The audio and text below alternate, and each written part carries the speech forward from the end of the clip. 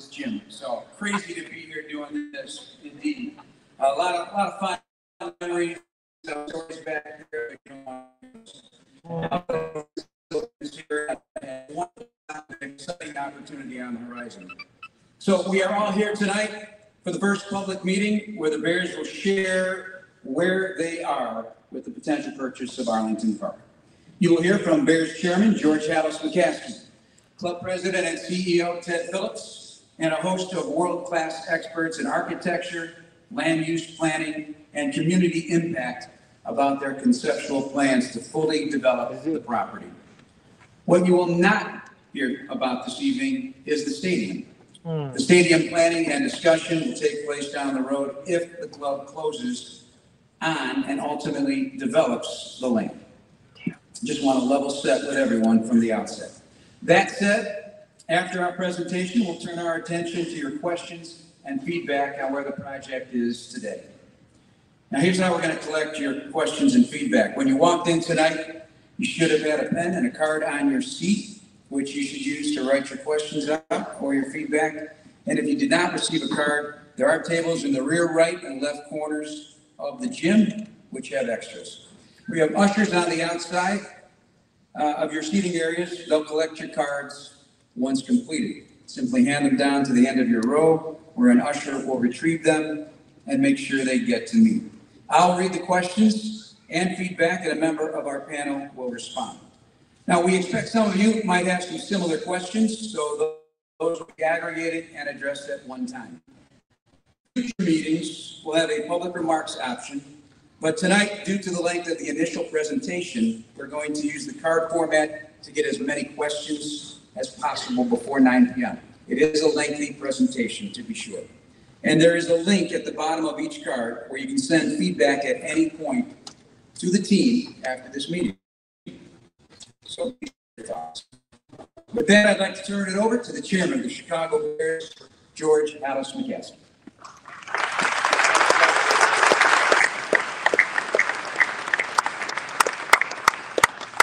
Thank you to all of you for taking time out this evening, opening night of the 2022 NFL football season, to be here. I want to stress from the outset that we want to be good neighbors.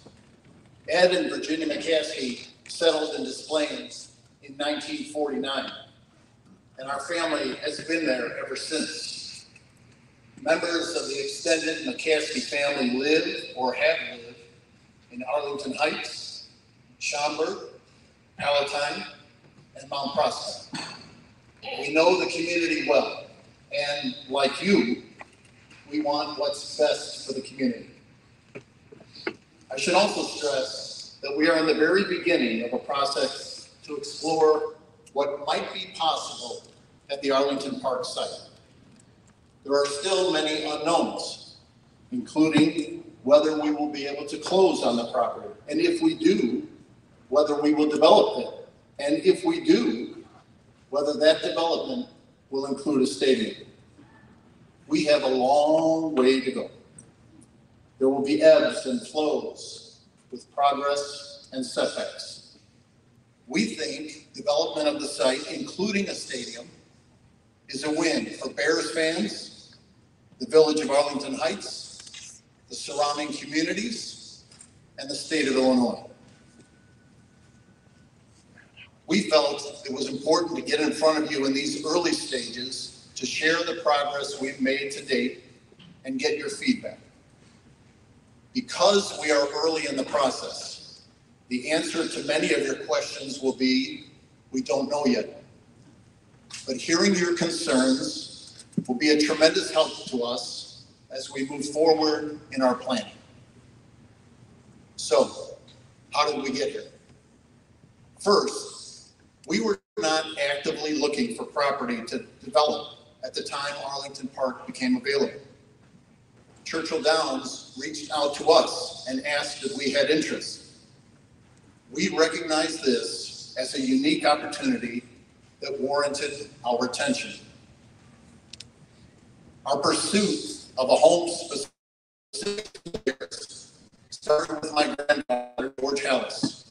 In fact, in the 1970s, He had his eye on the same site we're talking about tonight. It did not work out then, nor did the many other locations we have looked at in the decades that followed. A tremendous opportunity is present today. But we will need help to make it a reality. We recognize that there is intense interest in a proposed stadium on the site, and that is understandable. However, the stadium and associated parking would make up less than half of the development. Our focus tonight will be on the master plan for the entire site and an initial transportation study for the area. My family and I are not real estate developers. We are not financiers. We are privileged to own a beloved football team that is an important community asset. We take that responsibility to heart. It is our life's passion. We do recognize what might be a once-in-a-lifetime opportunity. That is why we started the process to determine whether we should buy the land, and if we are able to close on the land, can we build something that meets our needs and drives long-term economic development for the village, the surrounding communities, and the state. We have hired a great team of experts to help us determine whether there is a path to meet those collective goals. You'll hear from some of them tonight. A number of people at the Bears have worked tirelessly on this project, and I'd like to take a moment to publicly acknowledge and thank them in alphabetical order.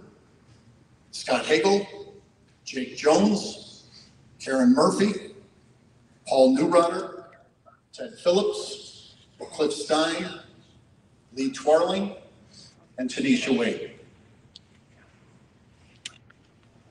I want to address the largest hurdle we face, the economics.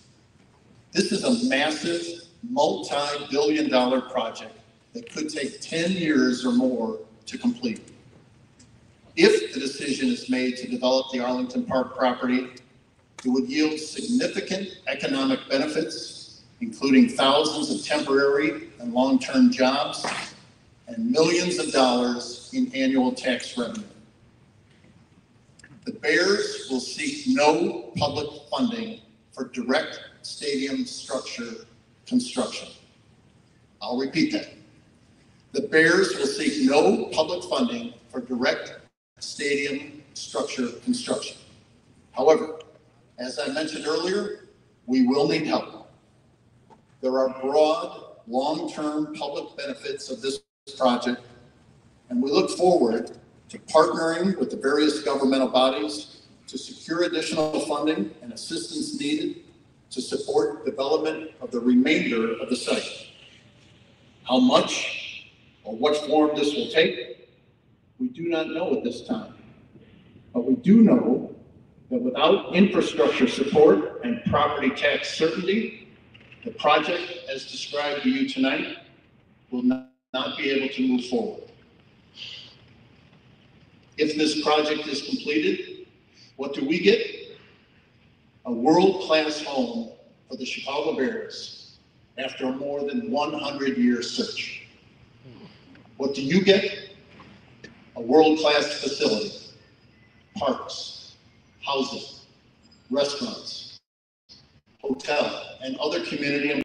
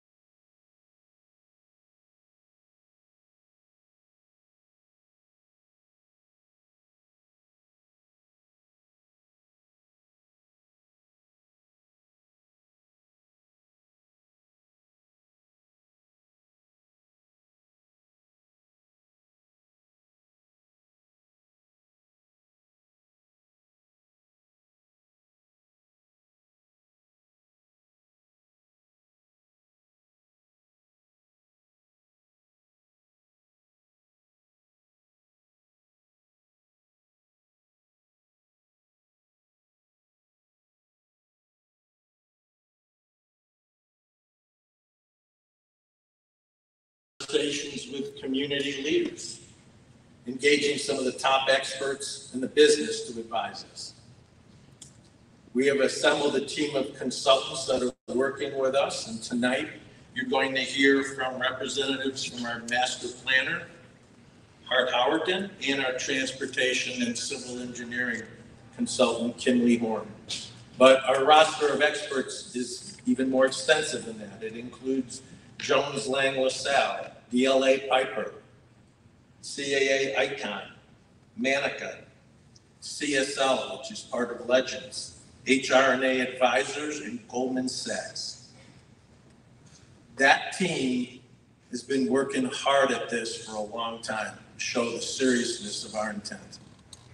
We've had informative conversations with community leaders, with elected officials, and with Bears fans too.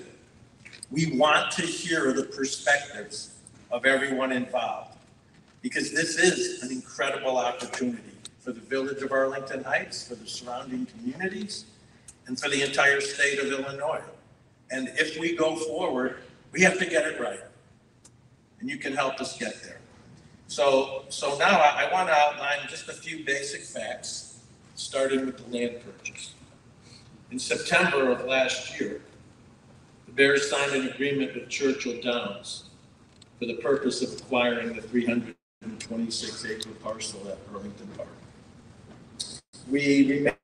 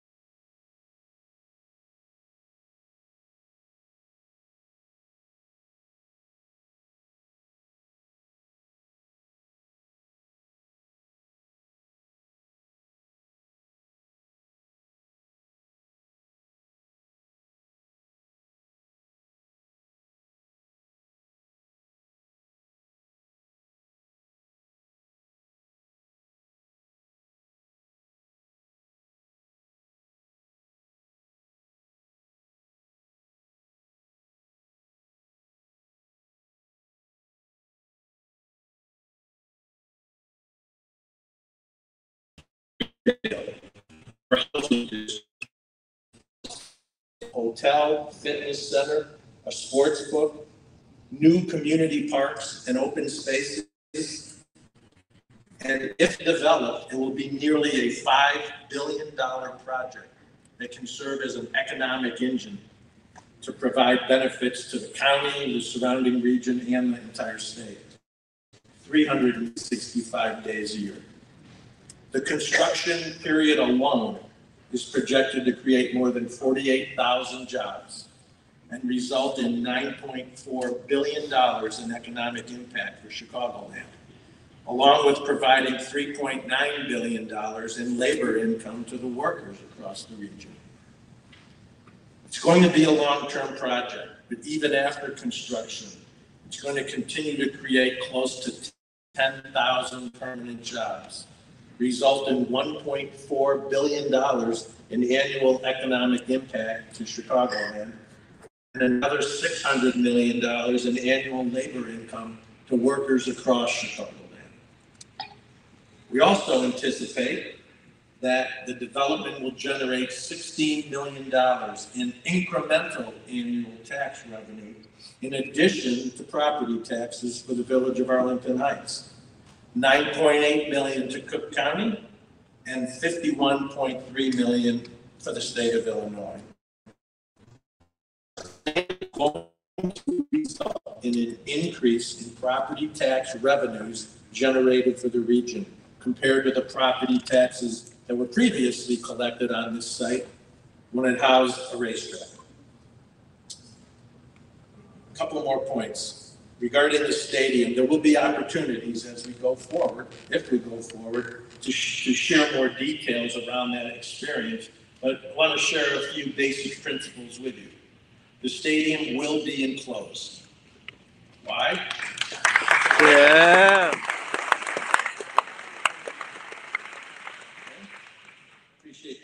Thank you.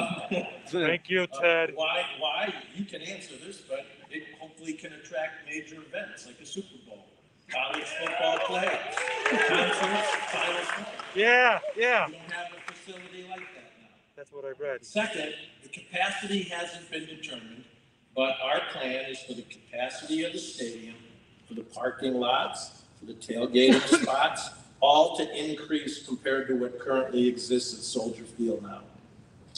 And finally, and in our opinion, most important, it will be designed to provide our fans with a first-class experience that they deserve. More details will come.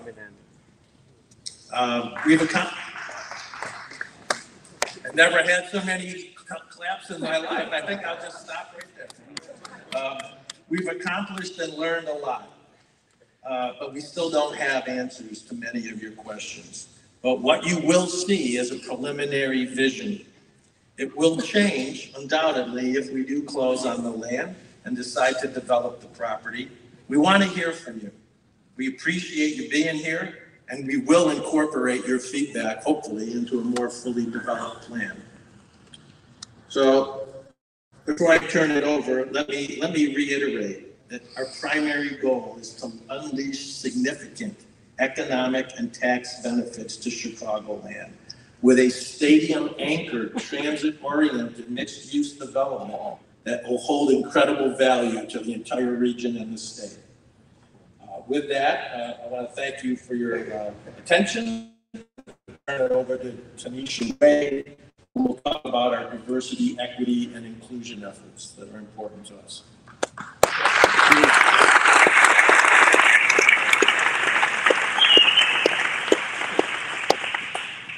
Thanks, Ted.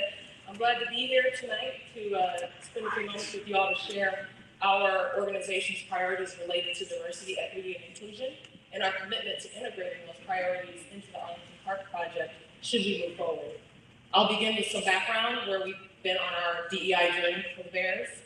Our long-term commitment began with the hiring of an outside consultant to assess our organization and identify opportunities to improve and make an impact both internally and externally through our DEI efforts.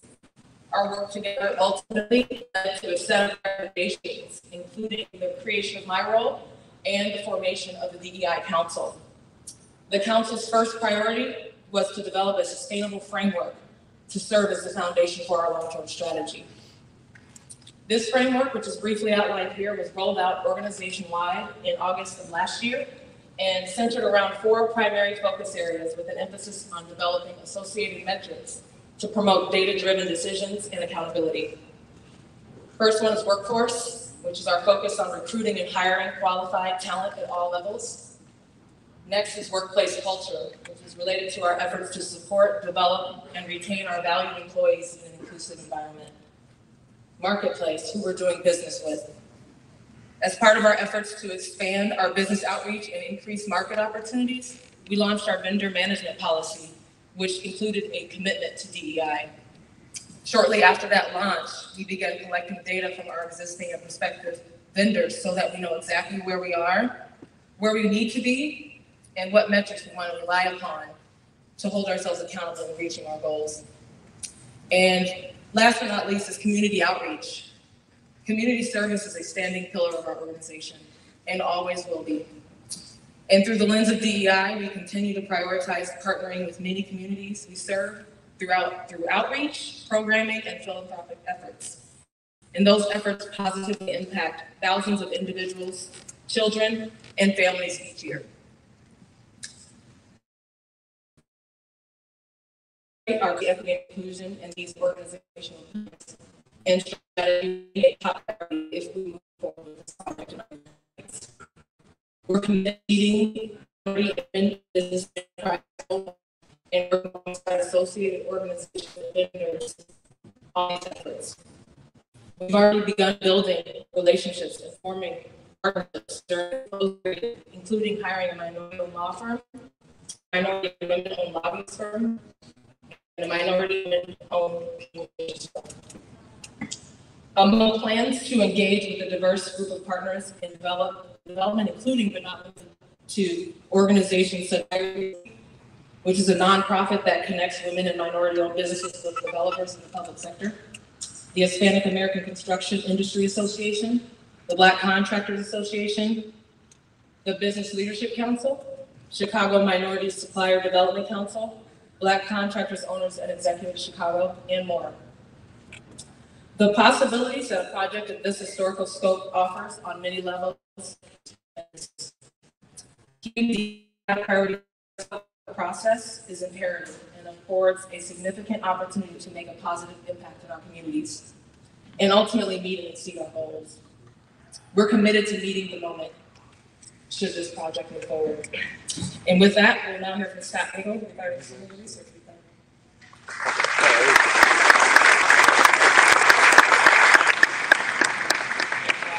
I appreciate it. So since we signed the purchase and sale agreement, we've been on a mission to learning more from not just the village of Arlington Heights, but also the region and the greater state. And tonight is part of that process. We've also worked with a third party to conduct a couple of polls, both in January and July. The first poll focused on people that identified themselves as NFL fans and lived in the Chicagoland area.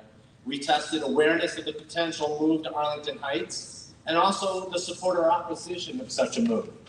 The second poll was conducted in July and focused on registered voters across the entire state of Illinois.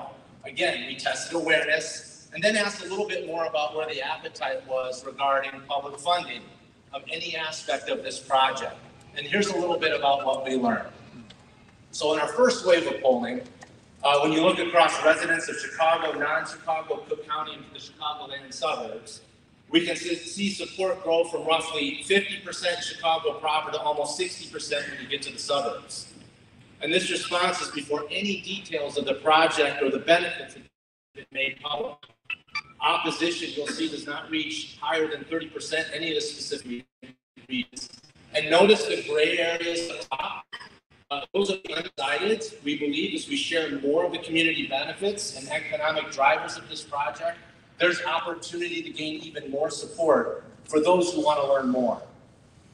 Our first poll also tested the likelihood of a fan's willingness to attend a game in a new stadium in Arlington Heights. Again, you'll see a very positive trend, starting with almost 60% of the people answering in Chicago that they would go, to growing to nearly 70% once you reach the suburbs. Those not likely to attend again, those numbers range lower than 27%, and those undecideds, again, the ones that want to learn more, is in that 10 to 15% range. So as we transition to our second poll, which again we conducted in July, we began to take the sentiments of registered voters again across the state. So now we're getting a little bit larger of a cross section. So on the left, you'll see as we begin incorporating residents outside of Chicagoland, awareness is not as high. That's not surprising. You can almost split it 50-50 if a person has heard much about it or not about the potential move. But what was very encouraging is nearly 70% of those who identified as having heard about a potential move supported the idea.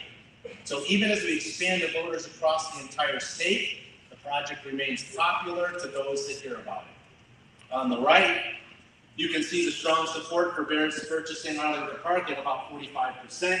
It was pleasantly surprising to see down at the bottom that only 13% were in opposition to the concept. And again, there's a very healthy amount in that middle gray area that certainly want to learn more before declaring an opinion.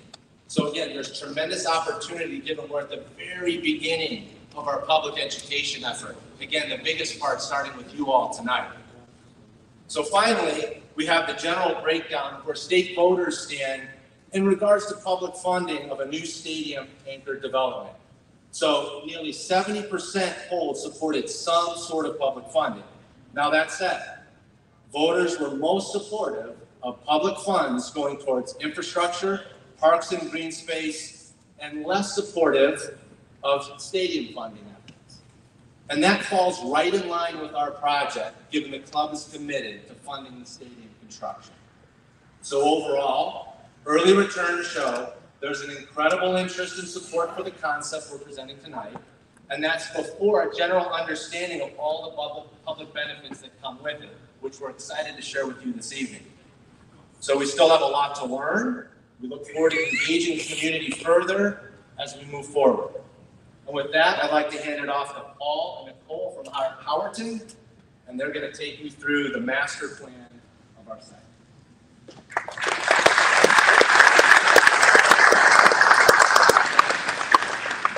Thank you, Scott. My name is Paul Milana. I am a partner at Park Howerton, and together with my colleague Nicole Emmons, we're very excited to be here tonight with you all to share our ideas for a vision for Arlington Park. And today is all about ideas, it's all about possibilities, it's all about potential. It's not about finalized plans. We don't have drawings ready for construction. And our firm was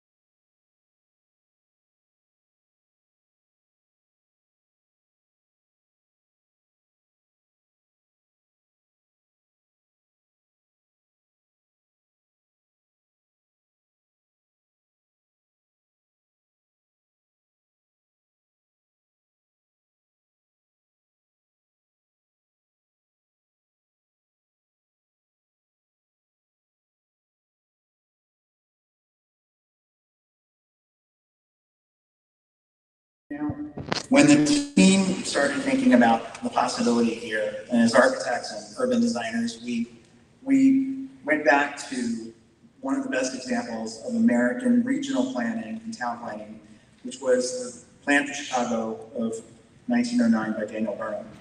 And this was an amazingly far-reaching, bold plan that recognized the interdependence of the core and its environments, and the interweaving of infrastructure and open space. This was a bold plan. It created amazing vistas, and while not all of it was implemented, much of the way Chicago works today, and I think the culture of Chicago, has been affected by the thinking that this place functions as one. And there's a quote that comes out of this plan by Mr. Burnham, which says, "Make no little plans, they have no magic." And later, Winston Churchill would paraphrase that in the time when our world was going through a very tough time. And we were, as a team, very much encouraged by this work, this thinking. We felt that we had a duty to uphold it in many ways. And we kept going back to Chicagoland. And what does Chicagoland mean? Of course, I spent some time in this area, and I had fond memories of that. But we did an unofficial poll of all of our colleagues and friends who either grew up in Chicago or currently live in Chicago. We said, what is Chicagoland to you? What makes Chicago special? And it sort of boiled down to these four categories. The first and foremost is that it's a tapestry of neighborhoods and suburbs. It's not one place. Everyone said, I really love getting to know a new part of the region. It has amazingly iconic architecture and parks. We are taught that Chicago is the first city of American architecture. Many architectural innovations began here in Chicago. It has heartland values, which mean that you all work very hard, but you also like to play hard. And that extends into going out to a football game or a food festival or a concert. And of course, we all know, the amazing food that comes with the Chicago area. And then finally, it's a place for all seasons. I have a good friend who lives in Chicago that says, I love that I feel like I'm in a different city every time the seasons change.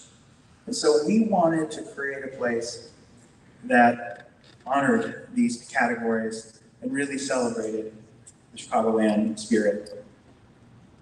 Now, also, the site is uniquely positioned. Obviously, we're in the village of Arlington Heights, but it's really the nexus of three different jurisdictions. Arlington Heights, Rolling Meadow to the south and to the west, and Palatine to the north. It's also the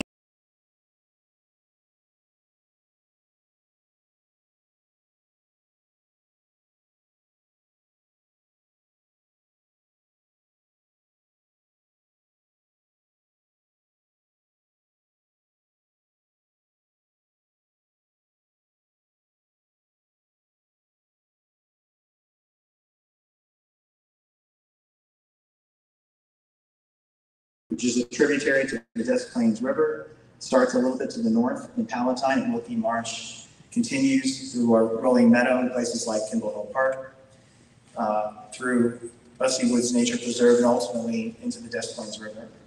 That was a huge opportunity for us. How can we honor that drainage? How can we enhance that drainage? How can we make that drainage part of what makes this site great? Now, of course, you all know too that this site has been in operation since the late 20s as a race track, and it's hosted many great events. It's hosted 35,000 people at these events, 15,000 cars, but it's a single use, it's one use. It has a very large grain when you look at it compared to the grain of the city around it. And our firm has had the opportunity to look at two other racetrack transformation projects, and we've been very fortunate.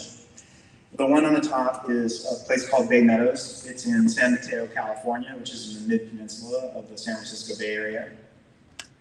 And this site was a 93-acre mixed-use development that provided, along a transit line between San Francisco and San Jose, that provided much-needed housing, much-needed commercial, much-needed high-paying tech jobs in the mid-peninsula. And it helped people stay local, as opposed to having to go to other areas to find work or housing. It also provided an enormous amount of new open space and connections to a part of the city where there formerly were no connections because it was occupied for one use.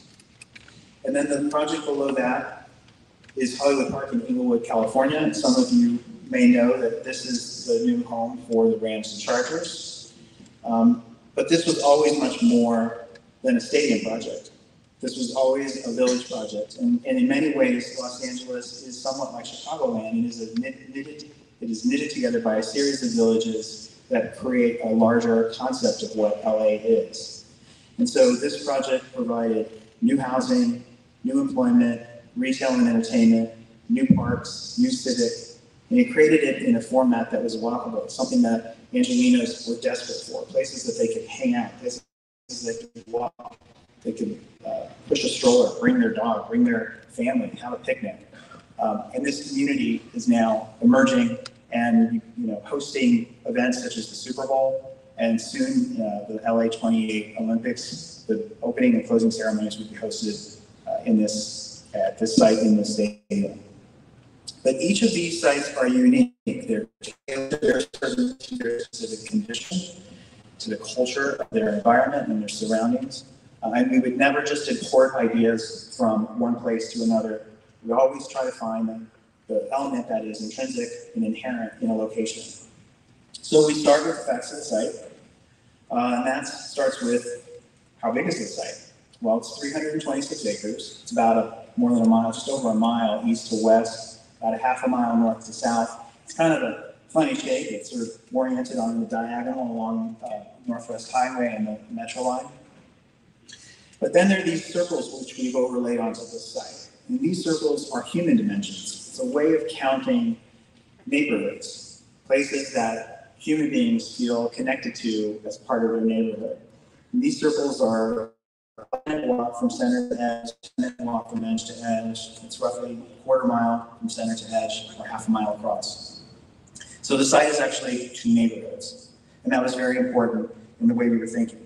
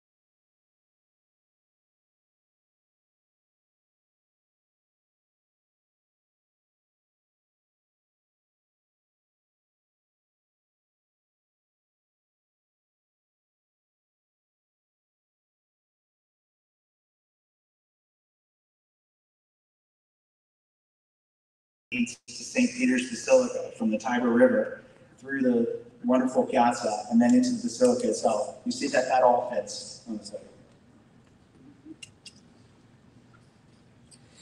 We also look outside of the site to understand what are those influences that starts with where our neighbors are. When we look to the east and to the south, it's largely single-family development. And when we look to the north and to the west, it's a combination of institutions, civic, and light industrial development. And the grain of those developments is very different. So how we approach our edges, how we think about the distribution of land uses, how we meet the neighborhoods that abut our site, these are all very important decision-making factors when we think about a place to create out of something of this size and scale. There's also the influence of transit. We're very blessed to have this asset on the site. And transit has two zones of influence. There's the 5-minute walk zone, and what we've done is map that out relative to the length of the platform. And then there's the 10-minute walk zone.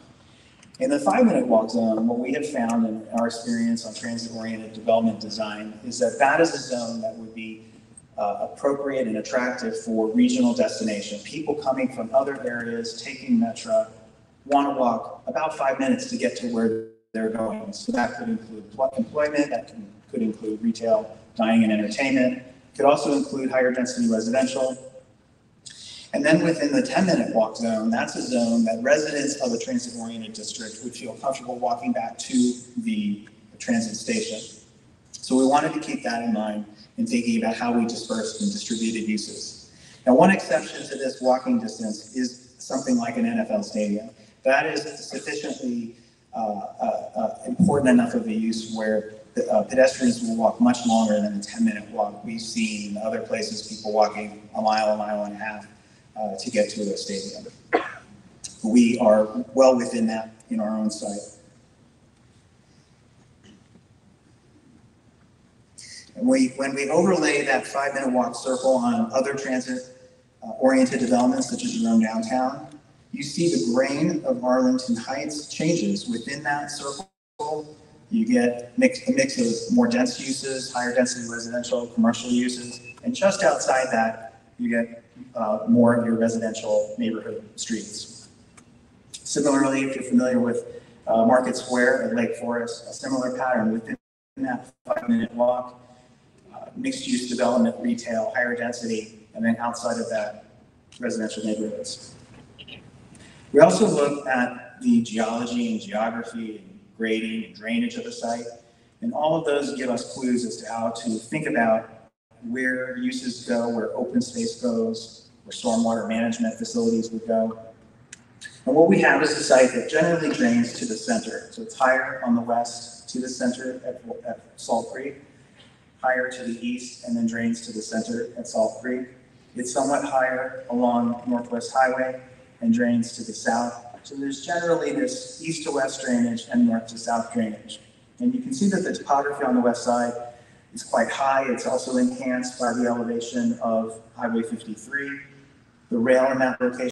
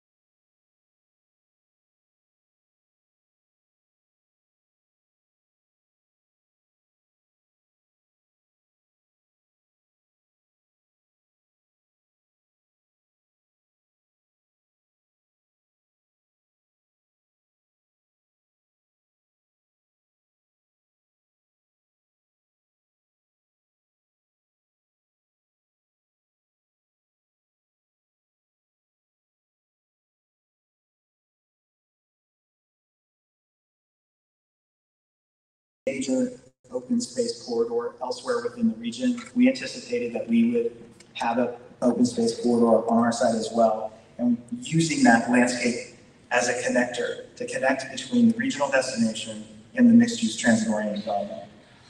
And so when thinking about locating a stadium on the site, the entire team, when we got together and we looked at various options, all gravitated to the stadium on the west side with a mixed-use transit-oriented district on the east side, recognizing those two zones of influence, and then also recognizing that the view to downtown Chicago was also in that direction. So along the direction, generally parallel to the rail, generally parallel to Northwest Highway, is that view. If you've ever been up in the grandstands or on the Skyline Club, you know the view that you get of the skyline, which is really impressive view. And with that, I want to invite Nicole to come up and take us through the details of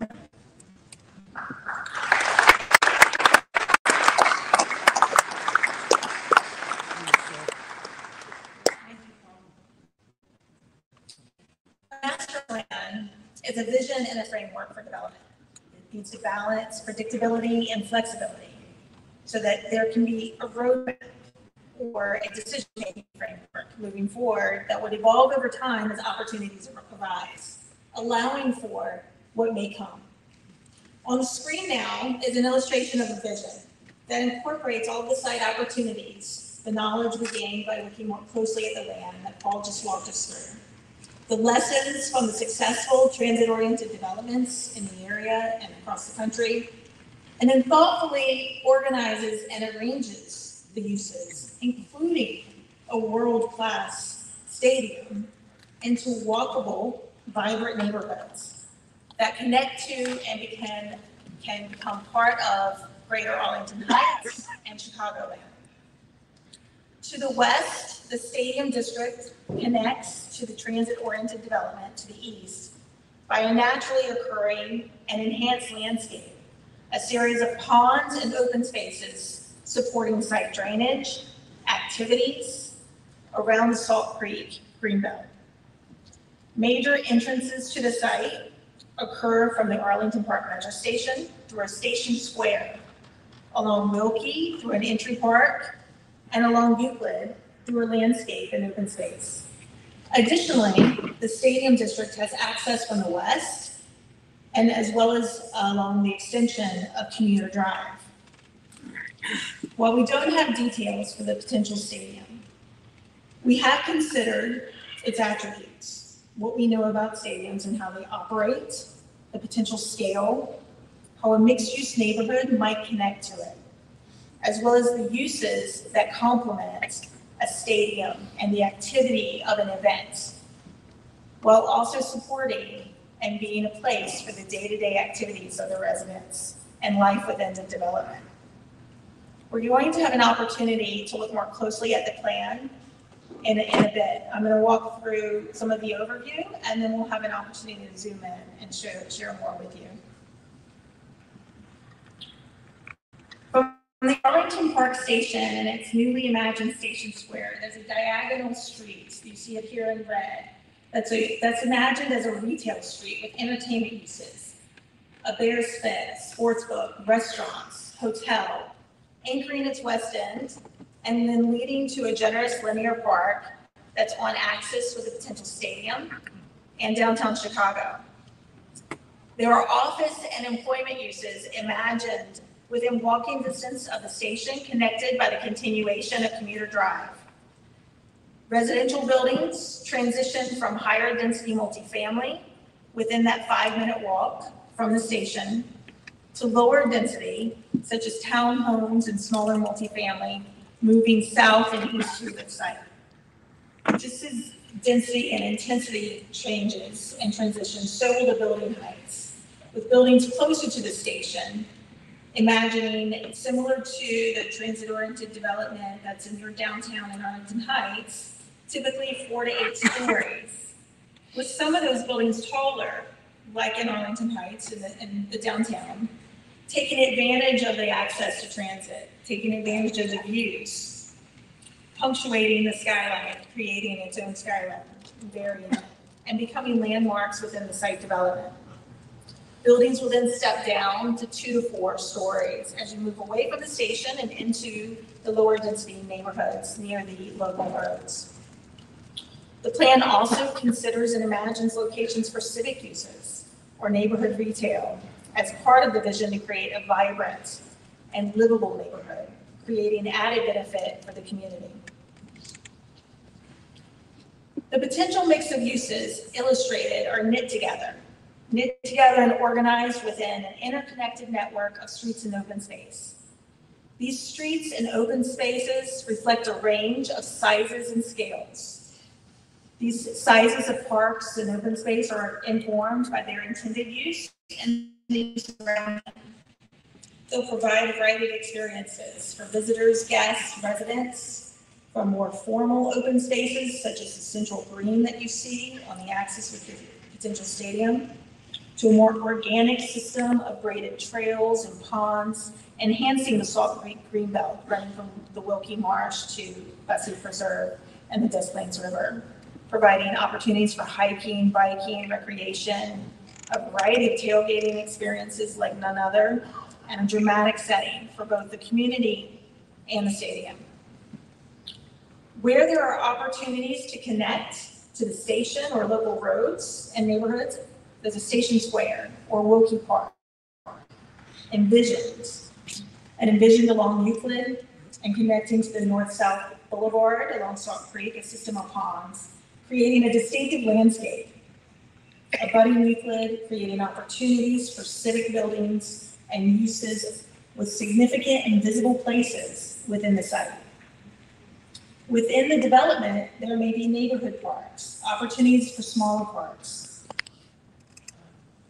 These open spaces are elements that provide for the necessary stormwater within the site.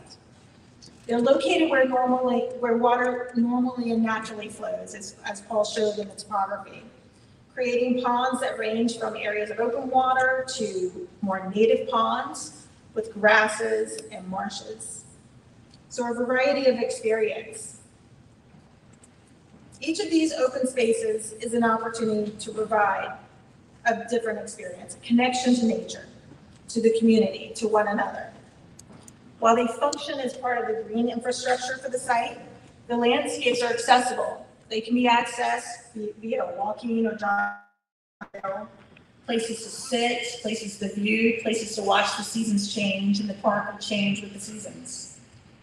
Places to even get in and on the water, just as some of the parks in the images here do. Other parks may be more active. These are places to gather and play, and spaces that have the flexibility to be part of the experience of a larger event, such as an NFL game, a summer festival, a 5K, while also offering the recreation opportunities for daily residents, yoga in the park. The smaller parks and plazas are opportunities within the neighborhood for lunch with your coworker. You're at the office on Commuter Drive, great location for a playground for the children in the neighborhood.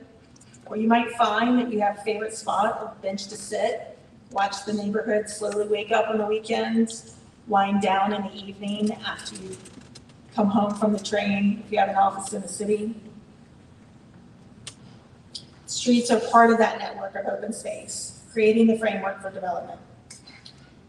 In the envisioning of the community, and a community connected to a larger community, we see opportunities to increase, to provide a primary network of streets with direct ways through and around the site. Opportunities not just for cars or bikes, but also for pedestrians. Walking through and around the neighborhood should feel comfortable. So the primary streets in their blocks are organized to create a walkable environment, while also meeting the needs for the cars and the bikes and so forth. Secondary streets occur within the neighborhood. They're part of that network. They're providing more locally certain streets. They might be quieter.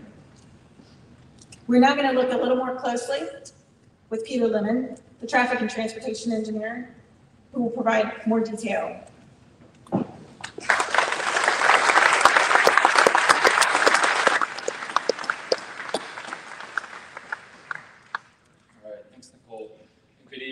My name is Peter Lemon. I'm a transportation engineer working with the project team. And I want to take the next few minutes to walk through the transportation elements of the concept plan and highlight some of the aspects of our initial analysis.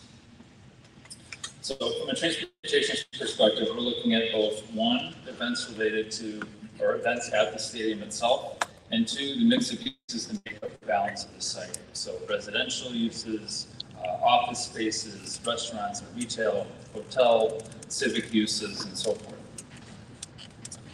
For the stadium district on the west side of the site, we're looking at a Sunday Bears game. For any traffic analysis, we focus on the peak hours representing the biggest periods for these, and for these events, that's the hour before kickoff and typically the hour following the game. However, not everyone arrives and departs in those hours. It's more spread out than that. People tailgate before kickoff. There's pre and post event programming, and believe it or not, some people always arrive after kickoff. At Soldier Field and other similar venues, we found that typically approximately half of the people attending the event arrive in the pre-event peak hour for the game.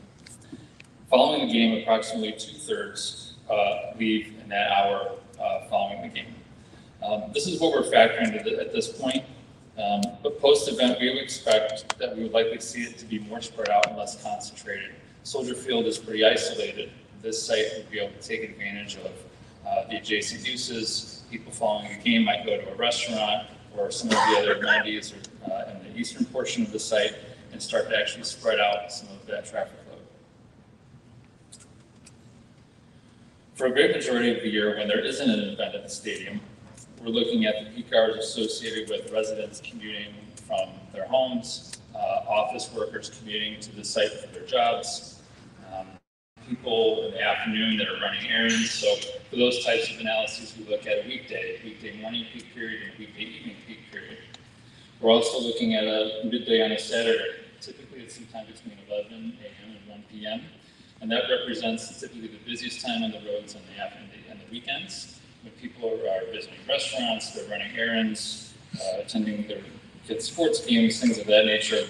So we're looking at peaks associated with both the stadium and mixed-use development aspects in the plan. In terms of access to and from the site, there's a range of modes and access options. People will be driving, people will be taking the train, the metro. There's bus options, so you'll see charter buses, parking shuttle buses, Pace provides services to the area. Rideshare, so Uber and Lyft, as well as taxis, and people walking and biking. So I'm going to start with driving. The plan envisions a mix of new and current access points that are at the stadium. And just to orient you, we spend our days looking at plans. Not everyone looks at plans like this every day. So at the bottom is Euclid Avenue. On the east is Wilkie. On the north is Commuter Drive, the railroad tracks, and Northwest Highway. On the west is Route 53 and Rolling Road. And I'll start on the bottom of the screen towards the left. So you see is the traffic signal and those ring of circles. That's the main access to Arlington Park today. That's what most of us are familiar with as being the main access on Euclid with the gates that serve the park. And that will continue to be an important access point for the overall site. What's not there now is a traffic signal. What would be there is a traffic signal. And I'll get into more of some of the other improvements and aspects of those. But that's the main access on Euclid. Continuing east, you see some of these circles representing where the neighborhood streets come down to Euclid. And in the middle between those, about approximately halfway between Wilkie and the main access is another intersection that we would expect to have a traffic signal. This would lead up towards the metro station and through the mixed-use neighborhood. Curling around onto the east is another new intersection, approximately halfway between Euclid and Northwest Highway and the railroad tracks. This would be anticipated to be a signal as well to serve that side of the property, as well as event-related traffic. And then the circle to the north of that, that's the metro access that you see today. The one where sometimes the traffic is backed up from the railroad tracks, we would be looking at some improvements there to improve access into and also restrict left turns out of there. I'll get into that a little bit further as well. On the north side of the site is Commuter Drive, which would be extended through the site from Rolling and connect to the internal street grid. The railroad tracks have always been an access barrier to the site along Northwest Highway. To address this barrier and increase access via Route 53, a major access improvement in the plan includes 2 new underpasses that would directly connect the ramps at Northwest Highway interchange under Northwest Highway and the railroad tracks to the south side at Commuter Drive on the site. Traffic would still be able to use the interchange and access Northwest Highway, but it would also have the option to continue underneath to or from the south to the tracks on the site.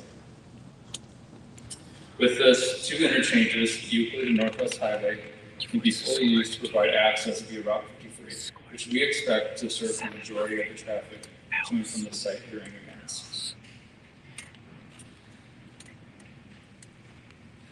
Metro.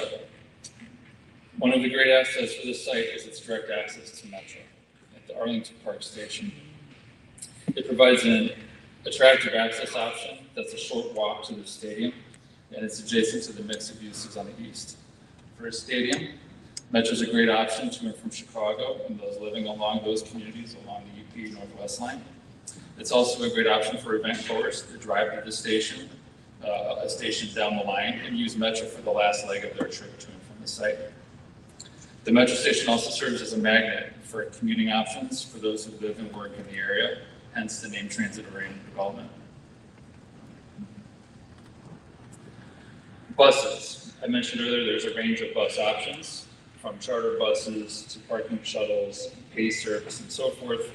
We've preliminarily started to outline where those pickup and passenger drop-off areas would go, with access via the east and via the west. You'll notice that the area in the middle with the pedestrian map, that area is more clear for pedestrian movements. So we want to internally limit those conflicts between buses and the pedestrian flows.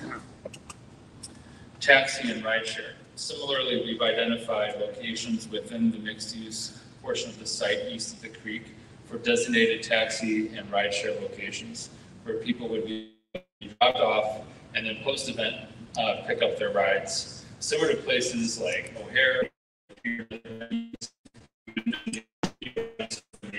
So when you pull out your phone and you want to get an Uber or and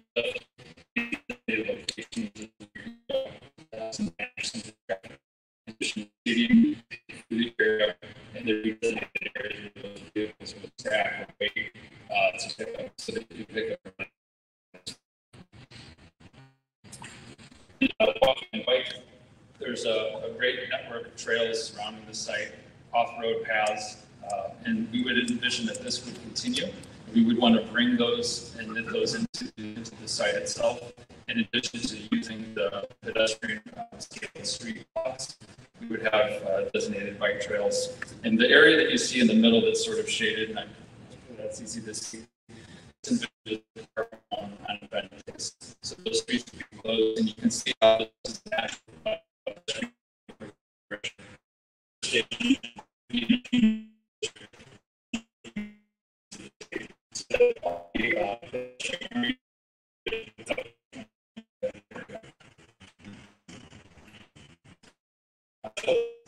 So based on our initial analysis, we'll be working with the village, IDOT, and Cook County as we continue to evolve this plan. I'm going to touch on these. I'm going to start on the north and kind of work our way clockwise around. So what you see is those are the underpass connections to the Northwest Highway interchange that I mentioned, provide direct access to the site underneath the tracks to Commuter Drive. Moving east, letter B, that's at the metro station itself. There used to be a pedestrian underpass there. We would look to either reactivate that or improve to create a grade separated crossing, so you're crossing over or under the tracks so that people have access to the station platforms and you're not crossing the train tracks pre or post game at the track level. Around the corner, C is the existing metro access. We would envision improvements, and I mentioned restricting left turns so people aren't turning left out of there to go north. Anyone that is interested in doing that or oriented in that direction, use the intersection that's further south on the block. That would have traffic signal improvements as well. E, Euclid and Wilkie, turn lane improvements to increase capacity at the intersection, as well as traffic signal improvements. And we would envision a coordinated signal system east and west on Euclid to facilitate some of that traffic flow. F, this is the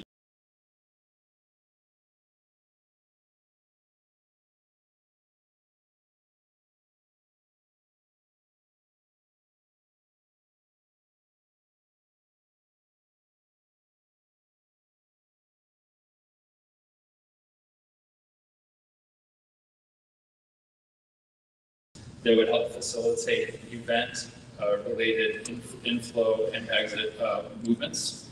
Similar at H, median improvements, that's the intersection where the signal is currently at Salt Creek Lane. We would look at median improvements there so that we can fully utilize that median for ingress and egress for events. I is the northbound to eastbound ramp at 53 to Euclid. Looking at there is improvements to the shoulders so that we can actually use it for a normal 2 lanes during events to increase capacity for flows to the site. And J is on the other side of the interchange so that we would be able, if you're going westbound on Euclid and are going south on 53, you would be able to use the existing loop ramp, and we would also be able to turn traffic south onto the southbound ramp onto 53 for increased capacity during as we're letting out of events. And K is improvements with the turn lane that's obviously a close proximity of the interchange to Hicks, so is capacity improvements at that intersection as well. I'm going to turn this back over to Paul and Nicole to wrap up with the last few slides and wrap up our portion of the presentation. Thank you.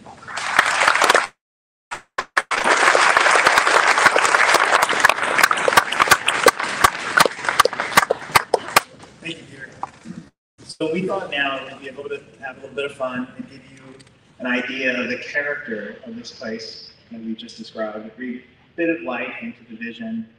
We know that there have been images of the proposal released to the press, and everybody called them sugar cubes, and we heard a lot of different names. But in fact, we've been thinking about the look and feel. And again, these are ideas, these are possibilities, this is the potential. And when we think of a site that's 326 acres, it is necessarily going to be many things, have many textures, many experiences, from higher density uses, more regionally attractive uses, to lower density and more locally serving uses, a network of parks and open spaces, as Nicole took you through, a network of event experiences, as we'll show you in just a few minutes.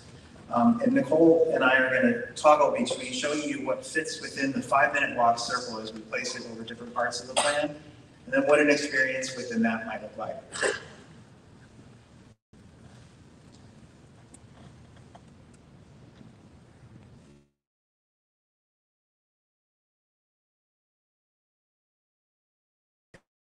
Station Square to the Central Green and south towards Euclid. First, looking at the area highlighted here, the retail area, we're imagining entertainment, retail uses along a diagonal street with outdoor areas that are ample for eating, for cafes, spill out, maybe kiosks, game day. This would be pedestrian only on events, on large events as well. So places to go before, places to go after the game. The higher intensity uses are a short walk from the station. We've talked about the transit-oriented development and even looking at downtown Arlington Heights, where larger building footprints and their block size also accommodate structured parking. The Central Green is then an opportunity for views to the stadium towards downtown Chicago, as well as a place for activity. Within this station-centric 5-minute walk, the mix of use a great variety. It's taking advantage of the proximity to transit, office, retail, residential, hotel. There's a large variety of uses a large variety of users. Everyone's walking through this portion of the site. If you're going to an event, or maybe you're headed home towards the south, or you're going out for a bite to eat, a lot of people, if you're taking Metro, you're going to walk through this site and experience it. So to give you a possible look about how that might feel, this is a view overlooking Station Square. We're sort of hovering over the rail lines. You can see that the trains are in station, and we've arrived at this new community of Arlington Park on a fall day, and they're having a farmer's market in that square, and that spills out onto the plaza with a new train station, which you can see there is the beginning of that retail experience that Nicole just described, going down that diagonal street, ending at a plaza with Bears Fit, the hotel, and that opening to the Grand Central Green, which leads to the view of the lakes and the stadium beyond. And of course, this is a placeholder stadium. My favorite was it looked like an Apple TV, but it's not a design. It's really just a bulk placeholder. And you see the diversity of experiences. You see the connectivity, range in scale and heights. Some of the taller buildings in the distance may be hotels that take advantage of the views over the park's open space, the views back to the stadium or back to the city, as well as some higher density residential.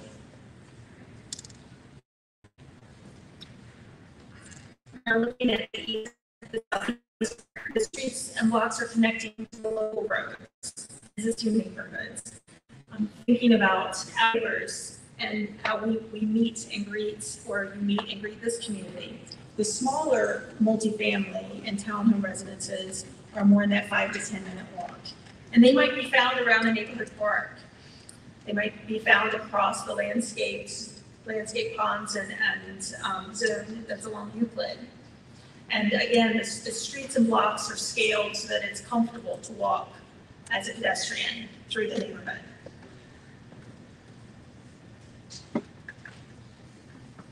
And so now we find ourselves on a Saturday afternoon in a neighborhood park surrounded by townhouses and small multifamily buildings with lawns and native planting areas under shade grove of trees to meet your neighbors for testing park, families to come out with their kids in the playground. Objects on a hot day like today would be a great thing to play in. Places to bring your pets, or just sit on a bench and read a book, or take a break from what you're doing that afternoon. And these pocket parks and neighborhood parks would be distributed throughout the community, and each of them would be scaled and programmed for the uses that are adjacent to them, and whether those users are residents or maybe they are transient, maybe they come in during the day for work and leave. So each of these would have a different feeling and different programming. At the south entry at Euclid, many of you know it well, the Salt Creek, there's an existing roadway boulevard entry into Arlington Park. That will be enhanced. There'll be a larger that then extends into, in some areas, large ponds that might be open water. They might be the native grasses. Again, there's an opportunity as you drive into the site to meet and greet this new community. There could be residential across the pond. There might be some retail on the ground floor, maybe a cafe, a coffee shop that takes advantage and has a small area to sit and enjoy coffee looking at the lake. And there might be opportunity to get in the water and enjoy the water. So this view is taken from that entry along Euclid, where we imagine a linear park that runs along these ponds. We're on a boardwalk, which is projected into the lake itself. So when Nicole said opportunities to get on the lake or out over the lake, we think this is a great opportunity. And you can see in the distance a boathouse, people in kayaks and canoes, paddle boats perhaps, really treating this as a recreational opportunity as well as a way that will clean the water off of the site.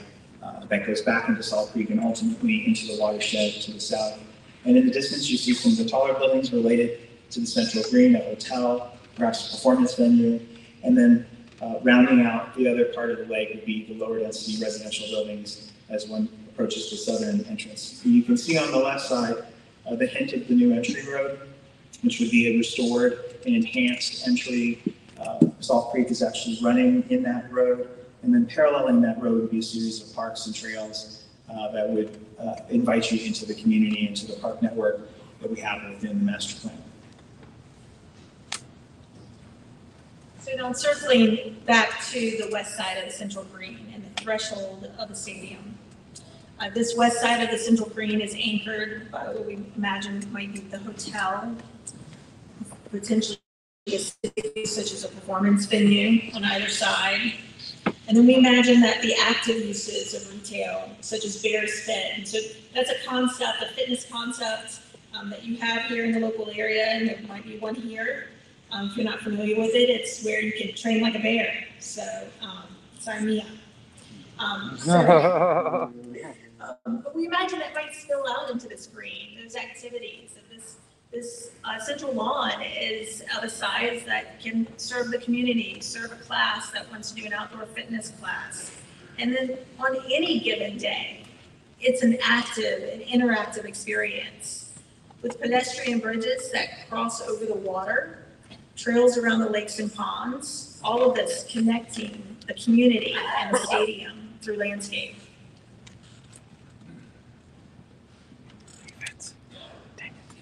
So now we're on an event day, and people are arriving for a great game. They just crossed the pedestrian bridges that Nicole just talked about. Across the ponds, you see people in paddle boats in the ponds, and in the distance, you see a hotel, perhaps with a great roof terrace that overlooks that central green, looks back to downtown Chicago, looks back over the pond network into the stadium, which will be just off of you to the left. When you arrive at the stadium, there's a threshold, there's a plaza, and an area that would encircle the stadium that would actually rise up and gives us the opportunity to have a series of steps that people can sit on. People can look back over the ponds, look back over the community and back toward the vista of downtown Chicago, as well as opportunities for tailgating, for food.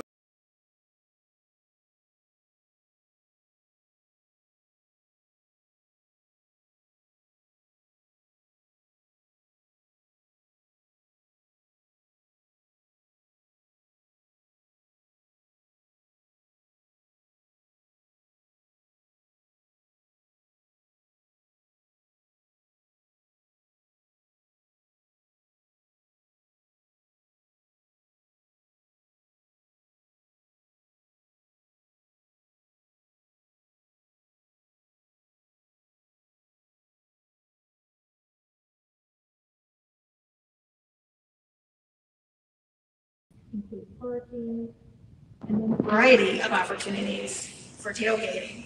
The experience of tailgating here would be like none other, all within that short walk of the community.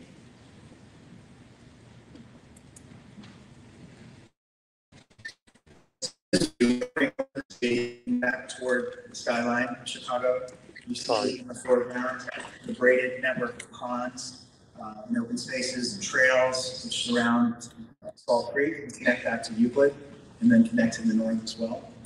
The two pedestrian bridges crossing the people arriving at the stadium plaza.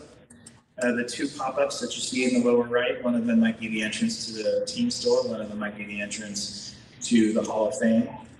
And then the central green, which would be activated throughout the year and certainly on event days with food tents, perhaps a pickup football game, perhaps you would run through the Bear Arch. You see the mix of uses that line that green, which could include hotels, a performance venue, a higher density residential. You see in the distance the dining